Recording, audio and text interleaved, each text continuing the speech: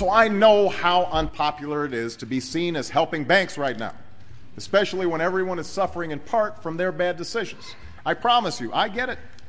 Up until about the Kennedy assassination and the beginning of the war in Vietnam, the United States is a very powerful engine for world progress. It's the assassinations, the Kennedy assassination, and the others in the 1960s, the beginning of the Vietnam War, and the beginning of the absolute domination of the Wall Street Group over every other interest. Nobody else counts except the Wall Street money masters. That has now made the United States into no longer a force for progress, but something very different, often a force for destruction in the world. The military-industrial complex has taken over the country along with the Wall Street gang. If you look also at the people that Obama has put on his appointments list, it's all Wall Street. It's government of Wall Street, by Wall Street, and for Wall Street. There's nobody from heavy industry. There's nobody from the auto sector, nobody from Silicon Valley, nobody from big oil, nobody from defense, no labor, no women, no retirees, no small business, nothing. It's pure Wall Street. The only people who have a voice in Obama's councils are Wall Street finance oligarchs. That's all there is. Nobody else counts for anything under Obama. It's the most extreme Wall Street administration we've ever had. Before his death, President Woodrow Wilson apologized to the public, regretting that he had been deceived by a group of international bankers, and the country's financial system had fallen into their iron grip via the Federal Reserve Act of 1913.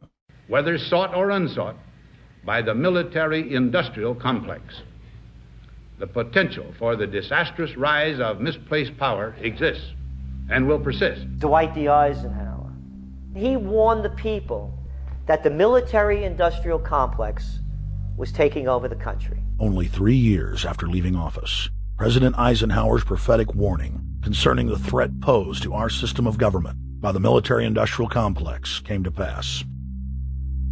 President John F. Kennedy had enraged the entire elite network.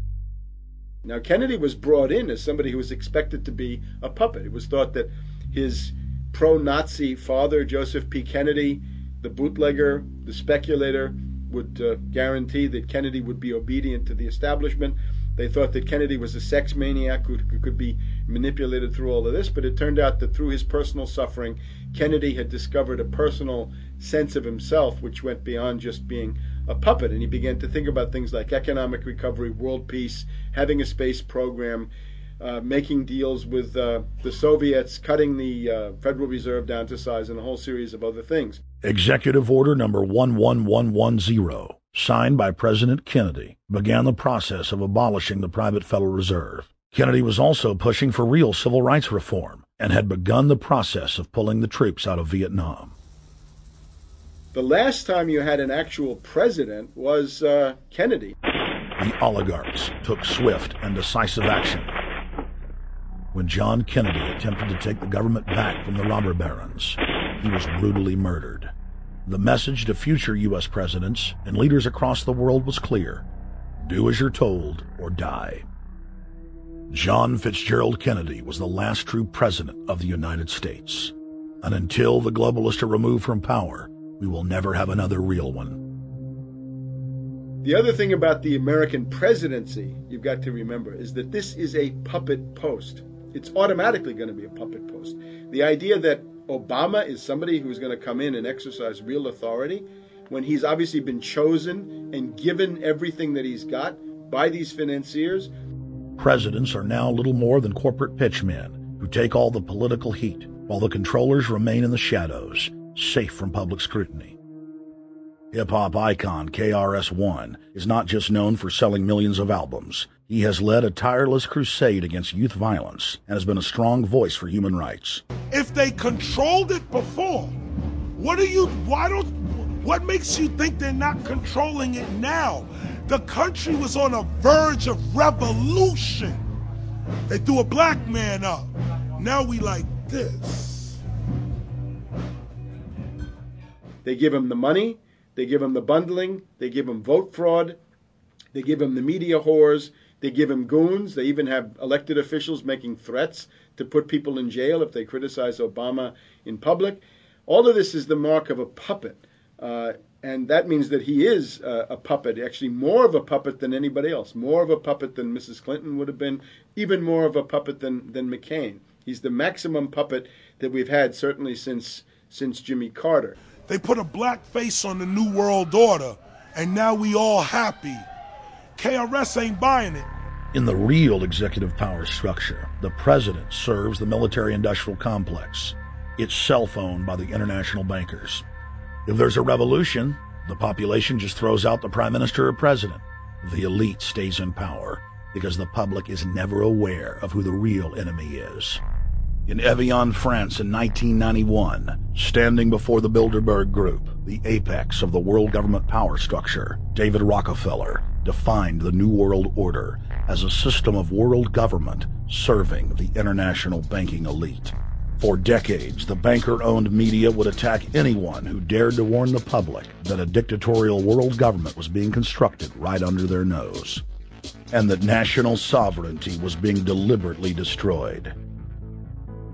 And now, after years of denial, the media and the elite themselves are proudly announcing that not only is world government real, but is the answer to the financial crisis that they carefully engineered. Suddenly, the Wall Street Journal tells us that the North American Union is here, and that getting rid of the dollar for a common currency with Canada and Mexico is good. The Financial Times of London, published by a member of the Bilderberg Group, crowed that a dictatorial world government had been kept in the shadows for our own good, and that it was now time for it to emerge from behind the curtains of national security. White House Chief of Staff Rahm Emanuel stated on record that they can't let this crisis go to waste. You never want a serious crisis to go to waste. And what I mean by that, it's an opportunity to do things that you think you could not do before. And Henry Kissinger, who gave Barack Obama his first job out of college, told national television that the economic collapse was a great opportunity to bring in the New World Order. He went on to say that Barack Obama was the perfect person to sell it to the world. But he can give a new impetus to American foreign policy, partly because the reception of him is so extraordinary around the world.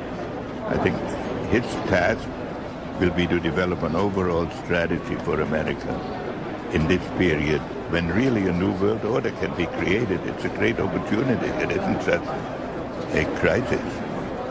In June of 2006, our team traveled to Ottawa, Canada, to gather intelligence on the shadow government's agenda for the coming years. I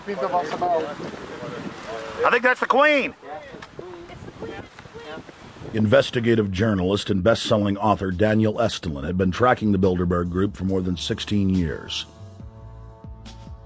His moles inside Bilderberg informed him that the elite were planning to first run the price of gas up to $150 a barrel, unimaginable in 2006. He also reported that after suckering the middle class back into the stock market, the group was going to implode the subprime mortgage market and destroy public confidence.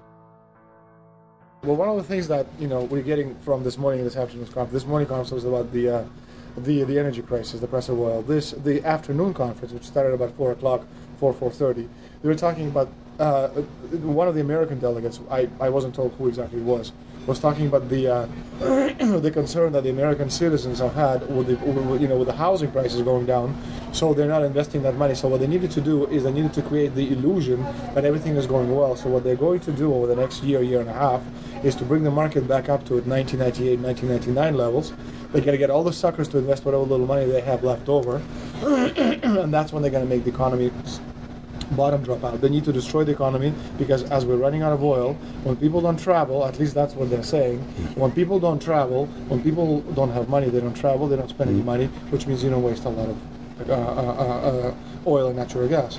That's the afternoon conversation. So how does this source, just ballpark, so you have the sources. Well, actually, there are two people who are members of the Bilderberg Club. It's actual members. They're members of the Bilderberg Club who, for years and years and years, have been going and participating in all the conversations. They've always been dead on, always. And last year they said the oil prices are going to go up to 150. At the time it was 39, went up to 76, basically doubled. If it doubles again, it's going to be back to where these people say. They attack Iran, it will.